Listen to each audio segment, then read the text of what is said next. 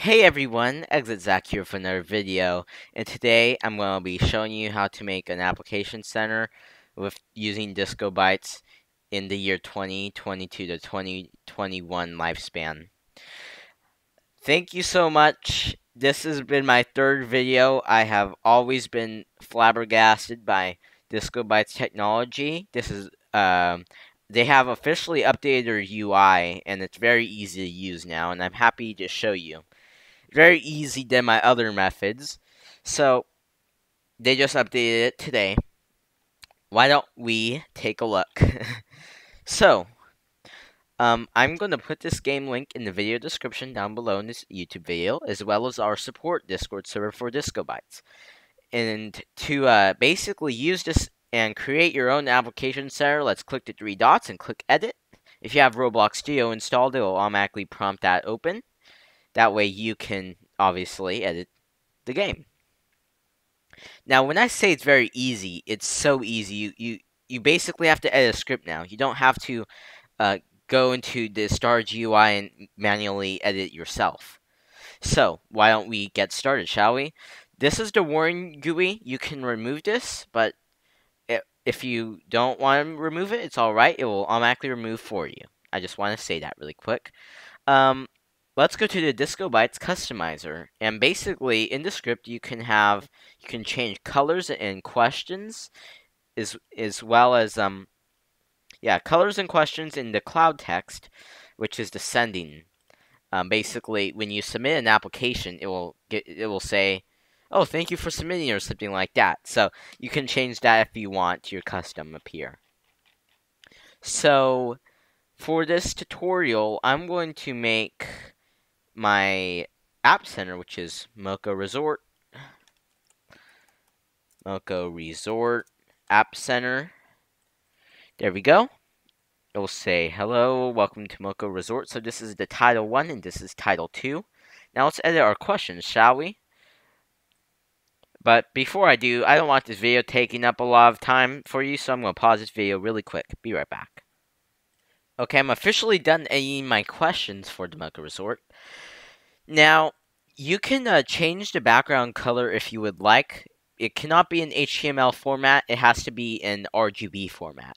So, you can still edit the background like the old-fashioned way in DiscoBytez. However, I highly recommend the DiscoBytez customizer because it's very easy. It doesn't take up too much time.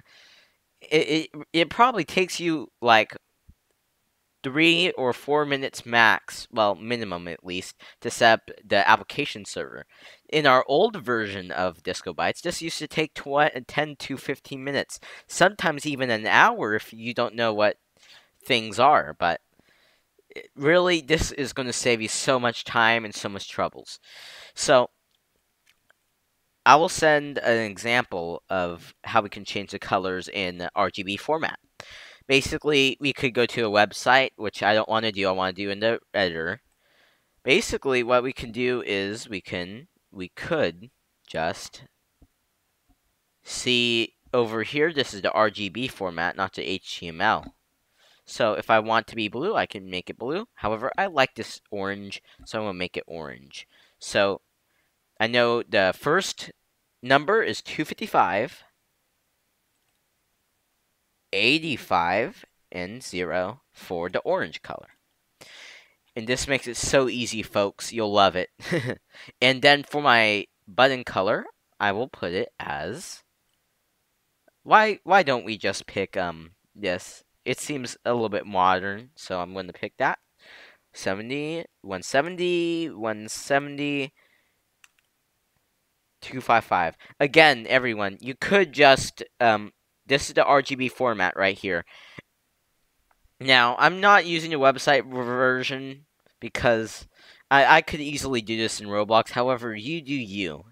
It should work. Now we have changed it officially, as you can see. Well, it's not. Let's why don't we revert it a little bit? There we go. Now you'll see why I reverted it. Reason being why is because the script is already going to change it, so there's almost no point. So let's go to server script service, and if you notice, we actually have basic admin essentials 2.0 in here. So if there's a person in your game that you would like to send a message to, you can do that, as well as other things in the basic admin essentials thing. So let's go to Cloud Hub.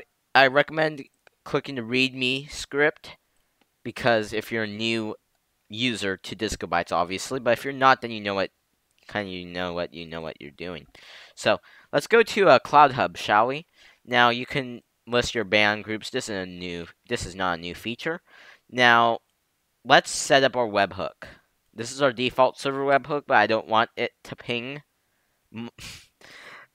obviously, the Discord. So, well, I mean DiscoBytez Discord. I want to ping it in my Discord. So I'm going to show you how you can make your application bot really quick. So you need to go on Discord, go to your Discord server. Obviously, I have done this already, but might as well delete it again. Let's make a new channel called Applications, a text channel. I'm going to make sure that no one has access unless if they're an administrator.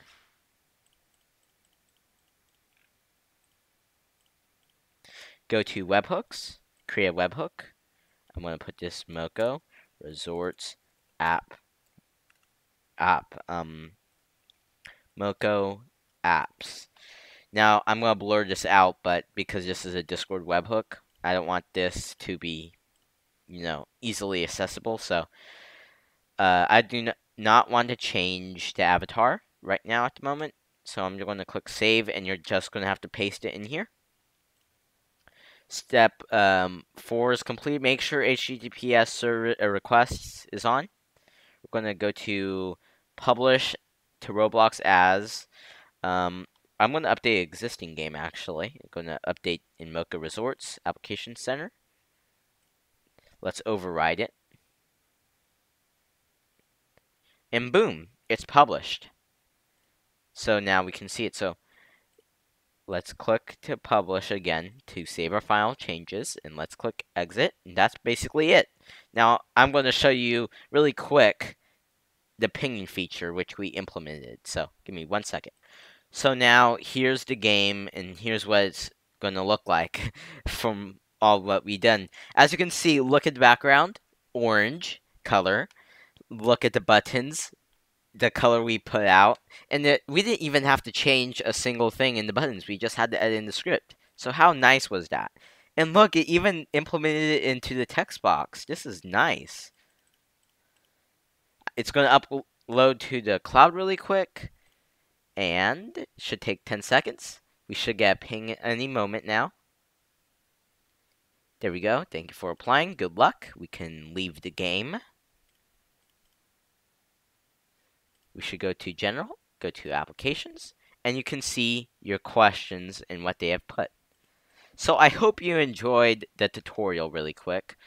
And make sure to like, comment, and subscribe. Again, we are going to have our game link in the description below, as well as our Discord support team as well. So really quick, before I do go, I want to make sure of something. That way, if you are new to this, you're not confused. It may show or appear that the bot is offline. Ignore it, because the reason why it might show the bot is offline is because it's waiting for people to submit an application. So it will appear online when someone submits an application. So I hope you loved this video tutorial. Make sure to like, comment, and subscribe. Peace.